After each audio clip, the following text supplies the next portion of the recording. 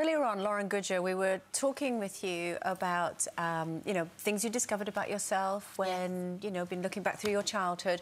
And we just started to touch on relationships and how you would like to see things going and where they are now.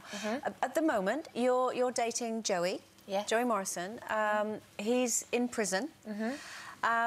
There's been talk in the papers about you're looking forward to starting a family. This is something that you've always made very, very clear. Yeah. Let me get this straight. You've been dating him since he's been in prison. You haven't actually been intimate with him yet. There's a flaw in your plan. Oh, God. Right, yes, it's Telephone very weird. dating. Well, sort of.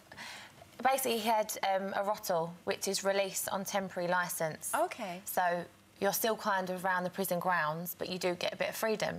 And he did come out at some point when he had DCAT, which is now unfortunately lost. This happens. He will get it back soon. OK.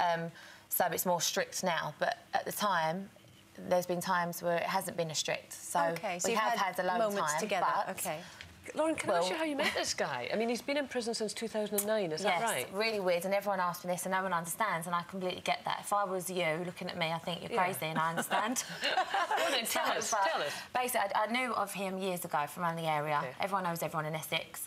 And I know a lot of his friends. I know his brother's girlfriend. And one day I was at the brother's girlfriend's house, because she's my friend, and he rang the house phone. I ended up chatting to him. And he was from like, prison? Been? From prison. He calls on a prison phone to the house phone. OK. I ended up chatting to him. How you been? I haven't seen him for years. Last time I see you was West End, whatever. And I got talking to him for a little while. Then the phone went. Then he rang back again and was talking. And he said, come and see me and a visit. So I did, and it was the weirdest thing I've ever done in my life. I was so scared. I was like, where am I going? What's it like? The weirdest experience, but not as bad now as I thought it was going to be. It's just they're normal people, and... But you get searched, and I mean, what's the procedure? You get searched and you go in, and it's like I think I'm getting on a flight. It's that kind of feeling, you know. You search your bag and security, and you have to take your shoes off and everything, and you're not allowed your phone. But I've fallen in love with someone by face value, because normally if I meet a guy, you go out on a date, you drink. It takes a long time to get to know someone. Yeah. I've got to know him so well, and he's got to know me, because we sit and there's no mobile phones, we talk, and we've got to know each other by face value, and we respect each other and love each other without doing anything else. How many years has the relationship been going on, sort of behind bars? Oh, only about 6 months now. 6 months, yeah. OK. And when you put it like that, there's almost an old-fashioned quality to it, where you say, the mobile phone, but you are seeing a man who's in prison for serious drug offences. Which I understand, and people does that not frighten you at all? It doesn't, because at first I used to be like, oh my God, that's so bad they've been in prison, but now I've completely opened my mind, and I don't judge people by certain things in the past. No one's perfect, you know,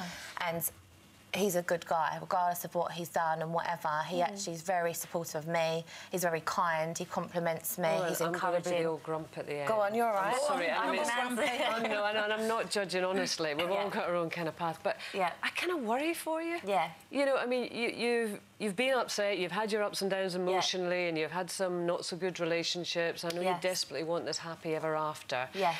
I mean, you're going out on a limb with this guy, aren't you? Let's be honest. You've not known him a long time. When he's in prison, he's living a very unreal life. The fact that this gorgeous girl is paying attention to him when he's in this hellish place, of course he's going to be nice and lovely and write long letters. Yeah, I mean, do you think you're going to wait a while before you get onto babies and things? Maybe when he's outside? Listen, I'm not naive. I'm quite a strong, clues-up gal. And he doesn't need to be with me, and I don't need to be with him. You know, he was talking, other girls used to go and visit him every week, you know, and I know that. And he doesn't need to settle down, but he chose to be with me and commit to me and say, right, I'm coming out to you. But is he in a position to do that? Is he in a position to commit to you when he's not going to be out for 2 years? No, he is. He's coming out very soon. He was meant to be out in November.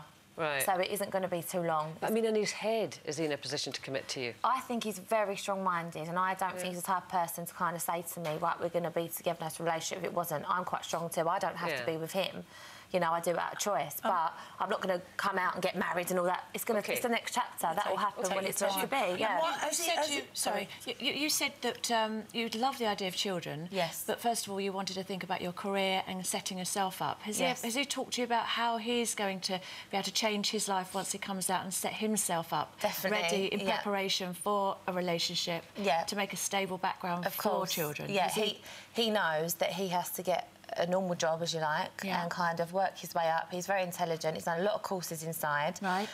So has he got a trade to come out? Yeah, he's got a lot of trades which he's done. You know, the courses have been there such a long time, and I do believe him and sure that he will come out and kind of get straight and sort himself out and support a family. I do. We get some pretty fabulous guests here on Loose Women. There's plenty more where that came from. Just click here to watch more interviews with a whole range of famous faces. And click here to subscribe. It's free, so you'd be silly not to, really.